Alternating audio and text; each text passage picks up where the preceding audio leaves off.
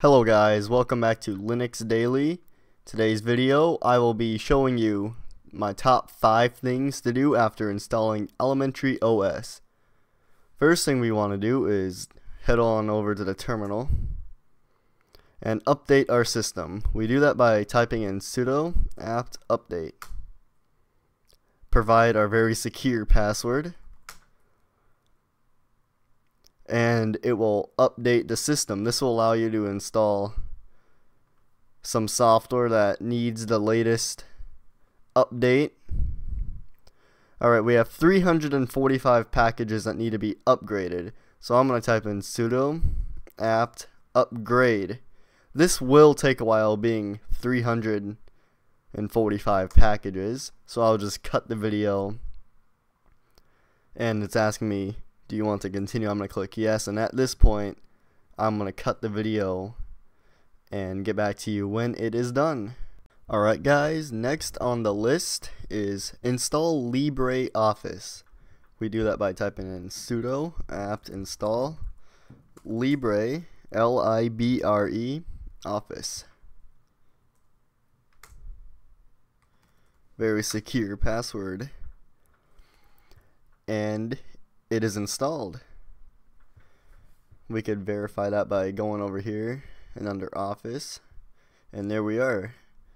There's our LibreOffice. It does not come pre-installed with Elementary. That was number 2. Number 3 is install the Chromium browser. By default, ElementaryOS comes pre-installed with the Epiphany browser. Take a quick look at that. It is not my favorite browser by no means. It's very buggy in my opinion. So I'm gonna go ahead and install Chromium. Sudo apt install Chromium.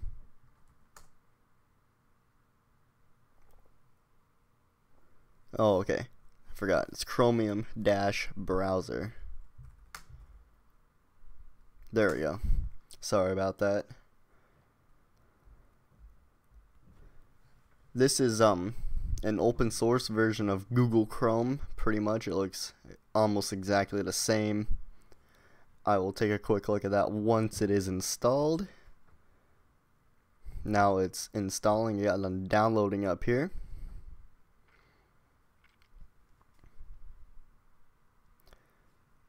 It's gonna take it. Okay, there it goes. It's done. Okay, it's done, so I'm gonna go over here and Chromium web browser. Click on that.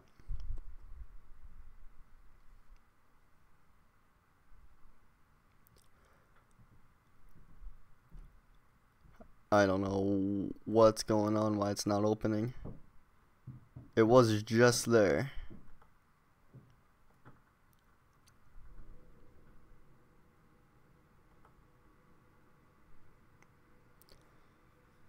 The virtual machine is being a bit buggy today.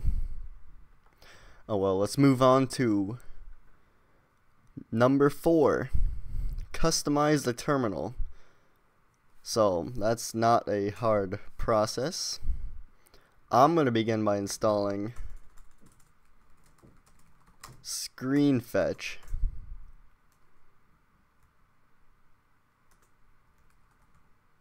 It looks like Chromium opened up back there.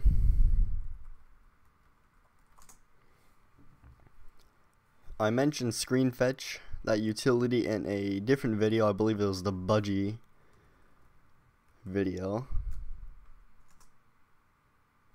So that's what Screen Fetch is. This little program that does that. Okay, I don't want that. Get that out of here. Alright. So I'm going to type in nano.bashrc. This is your configuration file for the bash shell. When you open up your terminal, it goes through this script. So at the very end here, under the ESAC, this is where you could define your custom aliases or your functions or commands that you want to run every time you open up a terminal. So I'm going to type in screen fetch right there, as I just did. And then I'm also going to define a few aliases. So alias, and then I'm going to do update. I'm going to have that equal quote sudo apt update, and then sudo apt upgrade. I'm also going to have one for install. I'm going to do package install. Set that equal to sudo apt install. So you could type in package install and it'll run this, and then anything you type after it, it'll install that package. I'm also going to give myself a nice friendly message.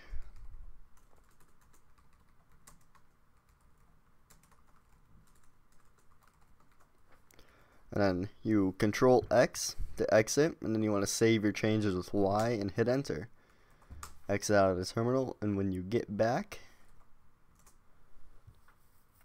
it opens up, defines the aliases, and then prints the little message. So when you do package install, it runs the sudo apt install command. I didn't specify anything after that, but if we did like w3m, it will try to install it. I already have it installed for some reason. Alright, that was customizing the terminal. You can do more with the aliases or more functions, but for right now you have a general understanding. And now, last but not least, number 5, which is elementary tweaks. You gotta install that. You have to install it with a PPA. So to enable PPAs, you want to do sudo apt get install software dash properties dash common. You want to hit enter when it asks you want to continue, and it's going to install that package. Alright, after that is complete, you want to do sudo apt, sudo add dash apt dash repository ppa colon philip dot scott slash elementary tweaks.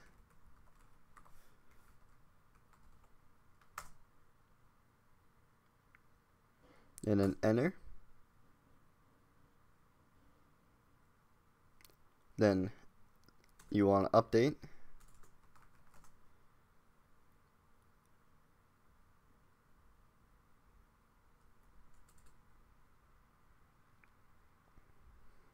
Then package install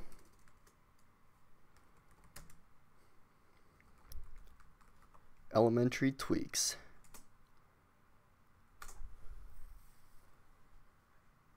Once that is finished installing, I'll show you how to do a little bit of other things with it. Oops. Alright, here's that Chromium in the settings. Then you get your tweaks right here. Pick your icon theme. I usually have it on Ubuntu and everything's right there. Just makes it look clean. Everything's all in one space. Pick different fonts, animations. That's just about it. That's all I got for you for this episode. If you have a distro you want me to check out, leave it in the comments. Other than that, have a great rest of your day.